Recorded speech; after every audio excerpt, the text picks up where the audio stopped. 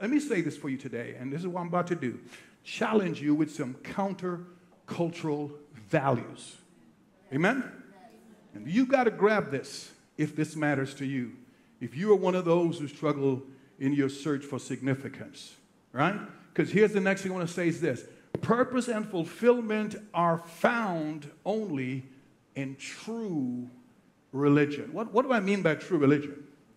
First of all, religion now, which has become a bad word or an unpopular word, it needs to be understood simply this. It just means the way you live.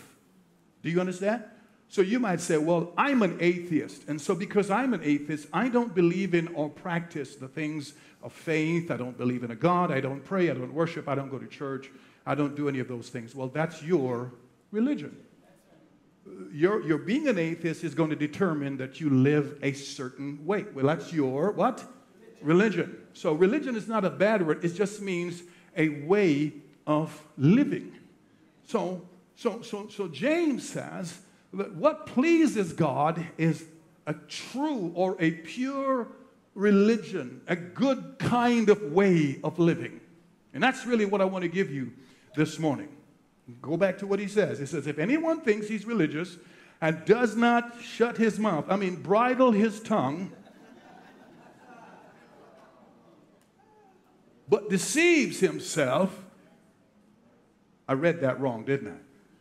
If anyone thinks he's religious but does not bridle his tongue, thank you, Holy Spirit, but deceives his heart, this person's religion is worthless. So worthless religion is about talk. It's about going around making claims.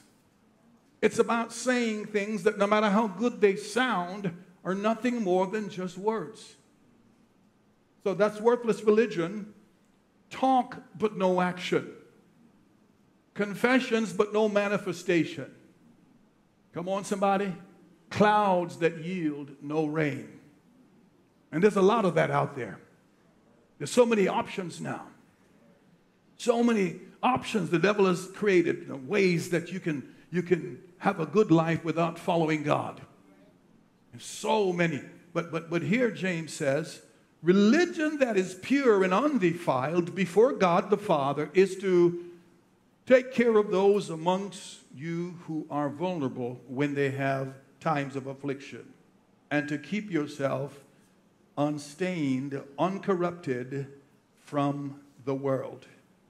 Okay? So true religion, or the way of life that God approves of, is about caring enough to share. Because talk is cheap. Here's what I say, do something. A guy named Bob Goff has this simple saying. I think he wrote a book by the same title. He says, love God, love people, do stuff. Simple, but powerful. Love God, love people, but let your love for God be seen in the way you love people, and let your love for people be seen in that you're willing to do things to help improve people's lives around you. In this case, James says that you take care of the widows and orphans. In James's time, there was no welfare system in place if you didn't have parents, or if you were a widow and you didn't have a husband to take care of you. So the priorities then was to make sure that these people who were then the most vulnerable in society were taken care of.